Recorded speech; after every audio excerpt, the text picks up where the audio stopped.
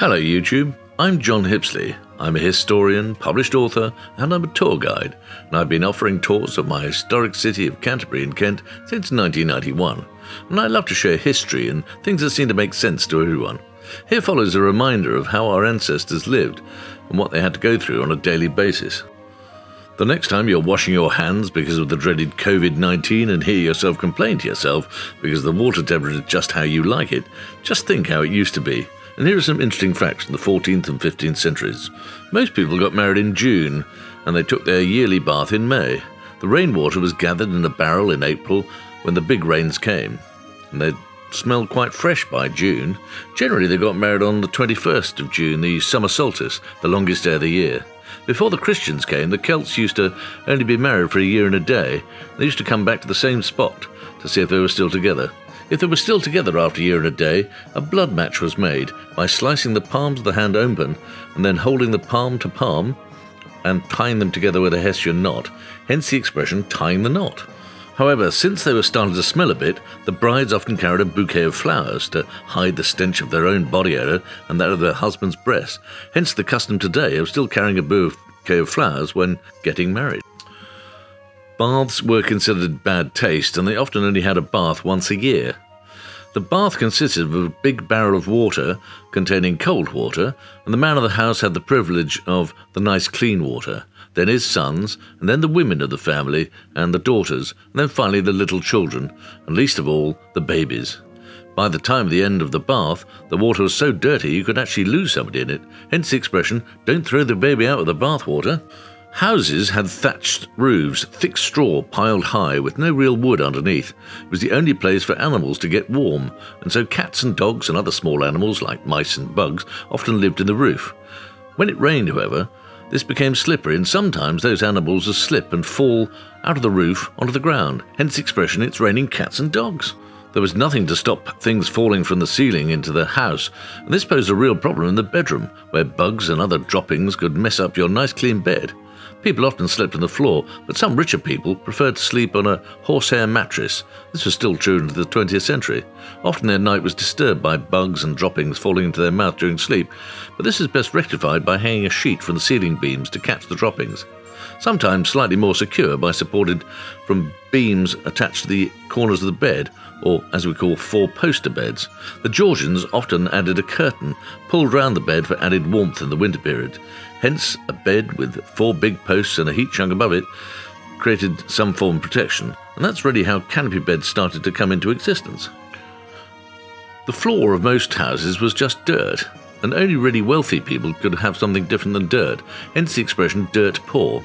Wealthy people often had slate floors, which would often get slippery during the winter when wet, so they often spread thresh, basically straw, on the floor to help them in their footing.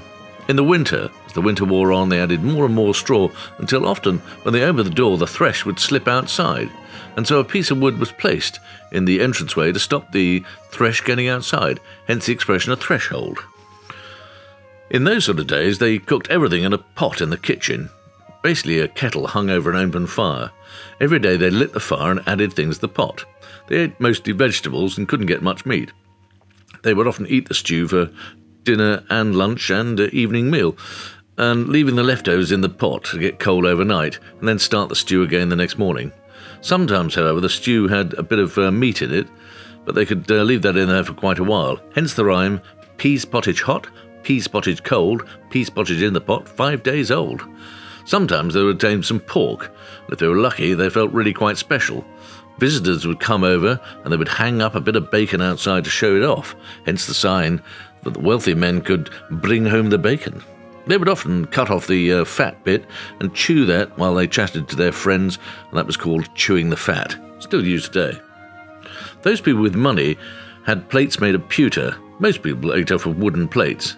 A food with a high acidic content often caused the lead to leach out into the food, causing lead poisoning or equivalent to death. This most often happened with tomatoes, and so for the next 400 years or so, tomatoes were considered poisonous, and some people still think them poisonous. Bread was divided according to status. Workers got the burnt bottom of the loaf, the family got the middle, and the guests got the top, or the upper crust.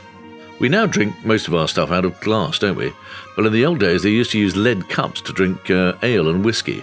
The combination would often sometimes knock out the people who drank, and often for a couple of days. Sometimes people walking down the street would see the people in the side of the road look like they were dead drunk and would actually prepare them for burial. They were laid out at the kitchen table with new shoes put upon them. Hence the expression today, new shoes on the kitchen table means death in the family. Some people are very superstitious about that. And the family would gather around the dead person and eat and drink just in case they did wake up. Hence the expression holding awake. I mean, if they did wake up, they had a fantastic party. England is old and small, there's no doubt about it. People still want to come here, though. And the local folk in the medieval period often found that they were running out of places to bury people. So they would often dig up coffins and take the bones out and put them in a bone house or ossuary and reuse the grave. Often, when opening the coffin lids, they found at least 1 in 25 coffins had scratch marks at the inside, and so they realised they might well have been burying people alive. So they would often tie a string to the wrist of the corpse, lead it through the coffin and up through the ground, and tie it to a bell. Someone would have to sit in the graveyard all night, the graveyard shift, to listen to the bell. Thus someone could be saved by the bell or considered to be a dead ringer. They used to use urine to tan animal skins or hides. So families used to pee in a pot, and then once a day that would be taken and sold to the tannery. If you could survive on this, you were known as piss poor.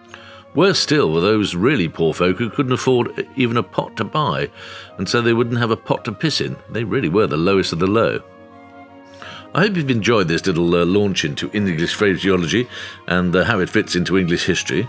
And if you happen to come to Canterbury in the near future, I'd recommend you book up one of my tours, the Hidden City Tour of Canterbury, or better still, buy a copy of my book. Links in the description. Please subscribe. Thank you.